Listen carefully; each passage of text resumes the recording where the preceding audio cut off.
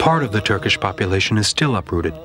In Izmir, for example, at the bottom of the fortress of Kadefelekale, several families of Kurds have temporarily settled, having fled the Iraqi border.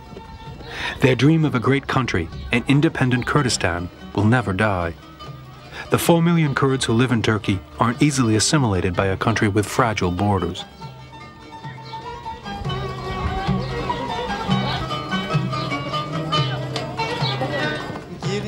For a living, Hanafi continues to make small carpets in the traditional motifs of her native village, far to the east. Thanks to Turkish laws destined to ease integration, Hanif is now permitted to speak her own language, Kurdish.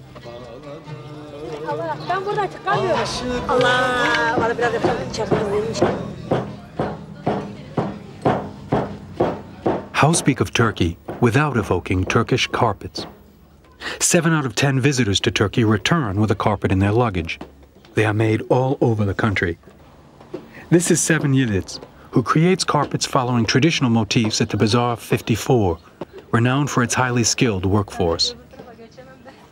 All sorts of carpets are made, beginning with the kilim, ancestor of all carpets, up to and including the Kurd sumak, a traditional nomadic carpet.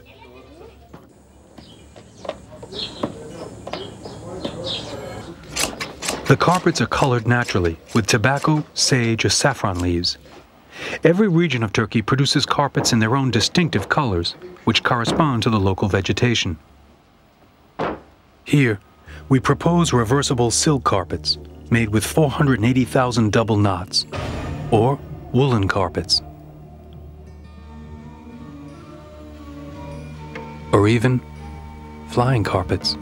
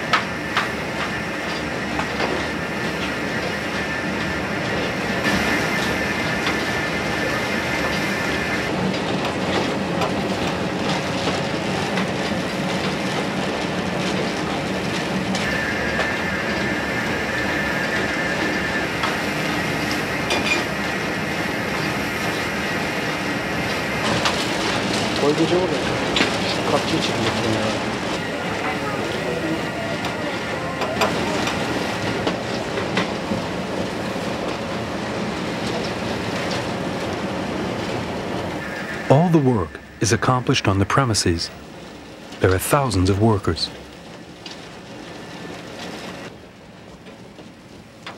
These worms are cultivated here for their silk, with which the most expensive Turkish carpets are made.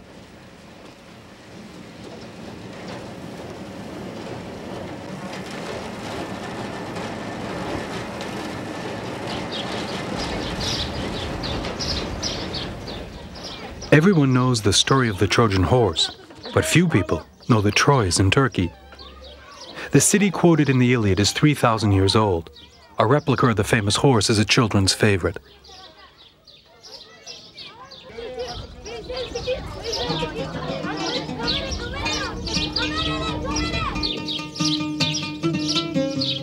Ancient Pergamum was the capital of culture, sculpture, and architecture in the Hellenistic period. It was invaded by the Arabs in 716 and fell into the hands of the Turks in 1330.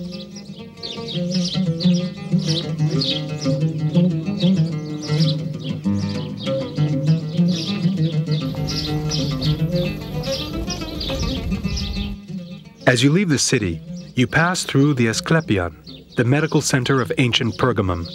Its most famous period was in the 2nd century BC. To cure their patients, the doctors made them listen to the sound of water. It was said to be an effective method, at least for manic patients.